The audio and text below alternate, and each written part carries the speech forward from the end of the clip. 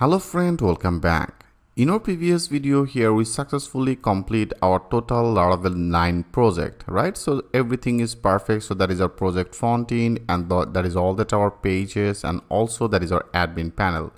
I have already covered everything. Now from to this video, I want to deploy this total project to the live server. Then that will be very much helpful to you. Like right now, that is our project. I have created that project in our local host. So now if you want to deploy it, first of all, we have to back up our file. So we have to back up two of this file.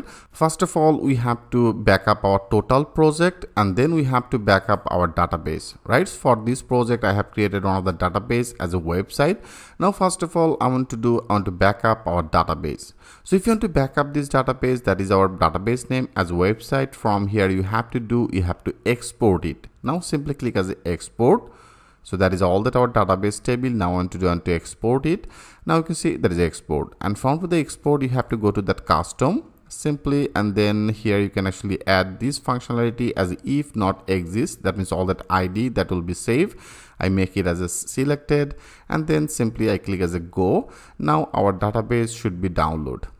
Okay, you can see our database as a website, that is one of the SQL server, and that is our SQL is successfully download. So make that sure you download it. Here I download that file and I save it.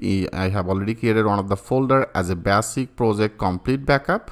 So now that is our SQL file. Right now we have to take our total project source file.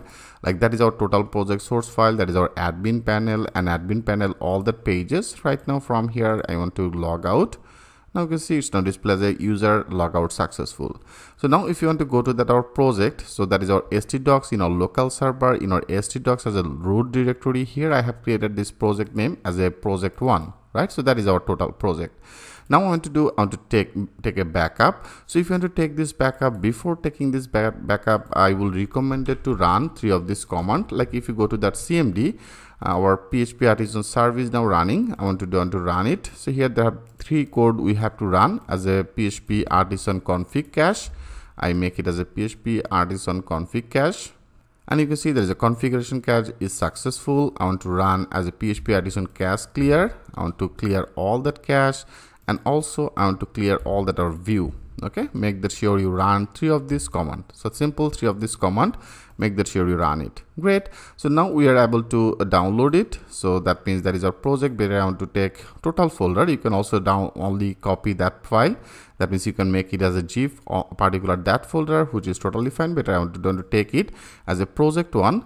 Simply I want to make it as a compressed file. If you make it as a compressed folder, now you can see it's now compressing our total project. So friend, it may take little time. Better when it will be done, then I will come back again. Here you can see friend, it's now successfully created that GIF folder. So here from to this position, I compress all that our file. That is our folder name as a project 1. So now better I want to take it from here. I cut it, and now in particular folder as a basic project complete backup, here I paste it.